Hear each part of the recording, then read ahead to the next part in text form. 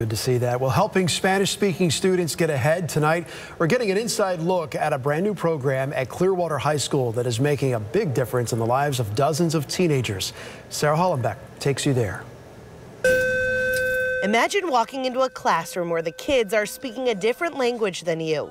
The lessons hard to comprehend. That's what 14-year-old Eliezer Gonzalez, who recently moved from Mexico, is up against every day.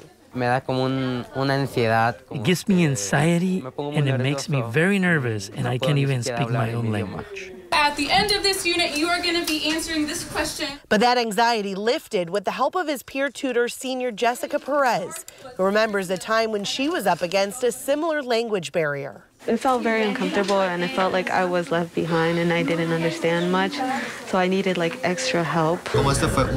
Just a few weeks ago, Clearwater High School launched the Elevation Mentor Program, where students with a 3.0 GPA or higher, who also learned English as a second language, are now tutoring and translating for their peers. Senior Oswaldo Cruz says it gives him a sense of pride. It feels really great just to see him just spark up in the light and hey, I'm not going to be lost today. It's an important program at Clearwater High School where nearly half of the student body is Hispanic, and many come from homes where Spanish is the only language. I'm just thankful that we have students here on this campus that are willing to step up and look inside themselves to see how they can help others. I think that speaks volumes about our students here at Clearwater High School. And the concept is catching on. A similar program also launched this school year at Countryside High School.